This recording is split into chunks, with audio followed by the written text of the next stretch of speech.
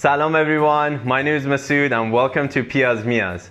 We're making a special dish today called Ghormeh Sabzi Dai style with meatballs.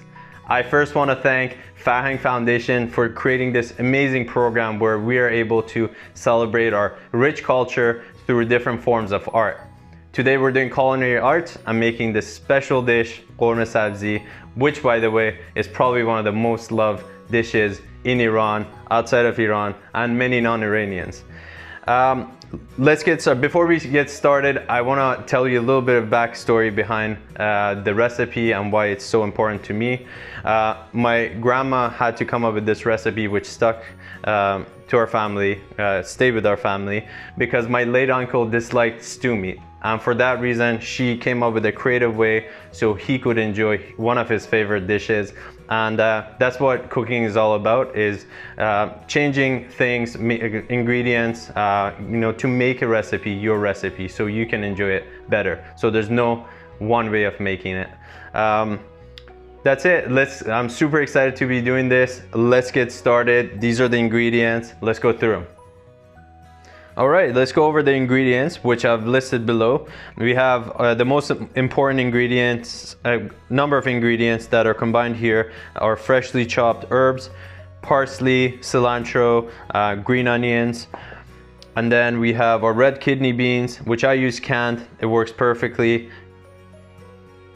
We have finely chopped yellow onions here, limu amani, which is dried lime, which will be poking holes for right before we put it in the stew. We have the most important ingredient for this dish that's unique. We have our mini meatballs, which is about 1.5 inches in diameter, and it consists of 60% beef, 40% lamb, and also we have salt, pepper, and a little bit of turmeric in there, and also garlic. So here we have my secret weapon, which is a pureed spinach. This goes really well with Ghormeh Sabzi. It brings out all the colors and the flavor of other herbs. We have fenugreek, which is shambalile in Farsi. We don't use a whole lot in my family, but some people like to add more. And for final touches, limu fresh lime, which I like to add. And turmeric goes in everything, basically, Persian cuisine, canola oil, and then also salt. Let's get started. Okay, I've heated up a medium pot, or ghabname as Persians say, and I'm pouring generous amounts of canola oil to cover the base of my pot. Then I'm going to put all my chopped herbs into the pot and stir once. So if you hear the sound of sizzling, or as Persians say, jilis vilis, then you have the right temperature. If not, then you might want to turn up the heat a little bit. I usually mix up the herbs once to just allow the oil to coat most of the herbs, and just then let it sit. So now we need another medium pot heated with canola oil, and this time for our piaz, onion, and our meats. I make sure to periodically check back on my herbs and give it a good mix to make sure everything is evenly seared.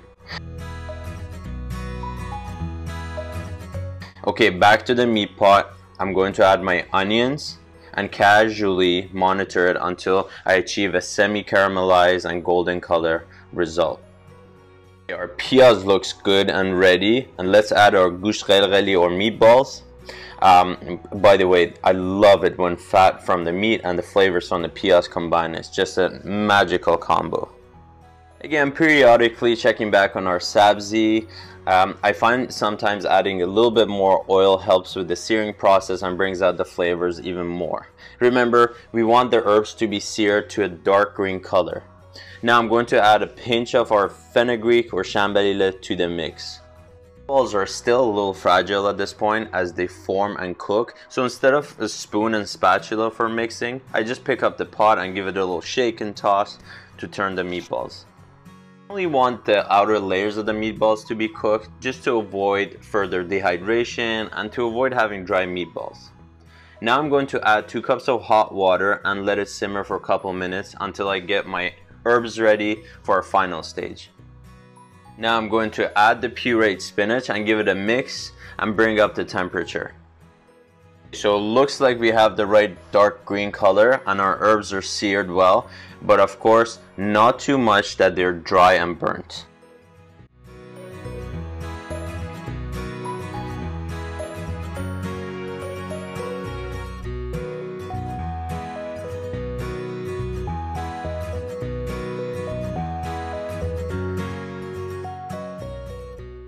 Change the place of these two pots so I can give you a better view of the final mixture on the middle burner. So your dark color herbs are ready and ready for a hot water swim. Let's add 2 cups of hot water to the pot on a medium to high heat and let it simmer for a couple minutes. It's time to marry the 2 pots and get them into one. They've been simmering for a couple of minutes now. Let's add this beautifully green pot of herbs into our meat pot and mix them together.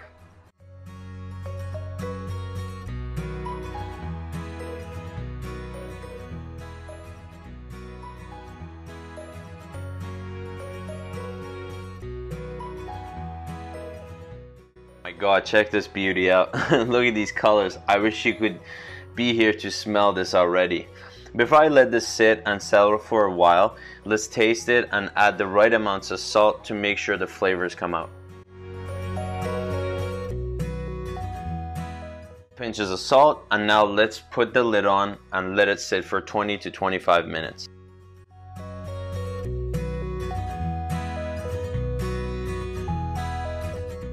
Of course I'm going to make some Persian rice on the side. Taste our Ghormeh Sabzi again and make sure there's enough salt. I'm going to add our limu amani into the mixture and close the lid.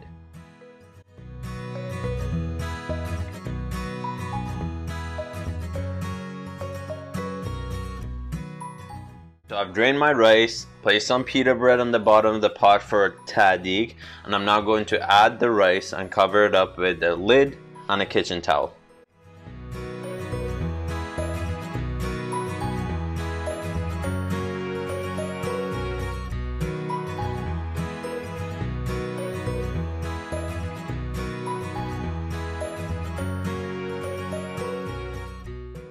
About 15 minutes since I put in the dried limes or limu amani, I'm going to add our red kidney beans to our Ghormeh Sabzi. Let's keep 5 to 10 of them just for plating, which I'll show you a bit later. Fully mix the delicate mixture and then again let it sit for 15-20 minutes before we plate and serve it. Yeah, with Ghormeh Sabzi, you can never go wrong with letting it sit for longer so the flavors become richer and the aromas. So if you have time, let it sit for maybe 30 minutes to 45 minutes longer. Let's check this beauty out before we start plating it and serving it. Here's a closer look at what the stew should look like. Oh my God, the look and the meatballs and the aroma. Okay guys, and the most exciting part is the final part where we get to eat Ghormeh Sabzi. I made some Persian rice here with saffron on top, and then we're gonna plate our Ghormeh Sabzi slowly here. Let me see if I can show you. I'm not sure if you can see in the pot, but I'll transfer it to our plate. It's been really fun making this video. This dish does take a lot of patience when you're making it. The longer it sits, the better the dish becomes. So you want to let it sit.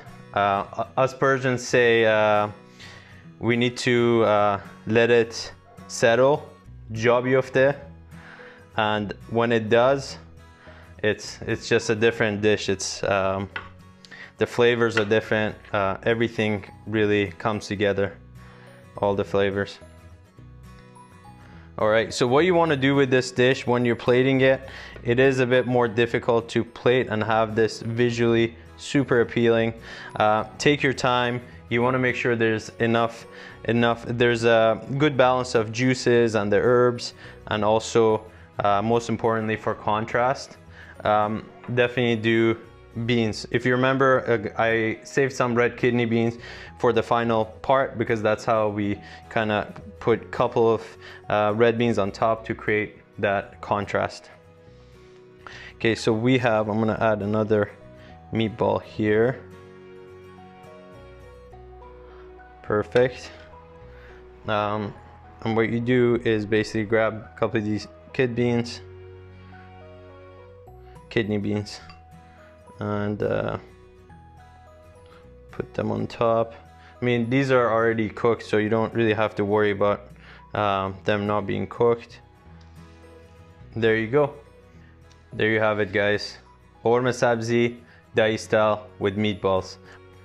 Alright guys, and this is the most fun part of this video, where we see the final result, Ghormeh Sabzi Dahi style with meatballs.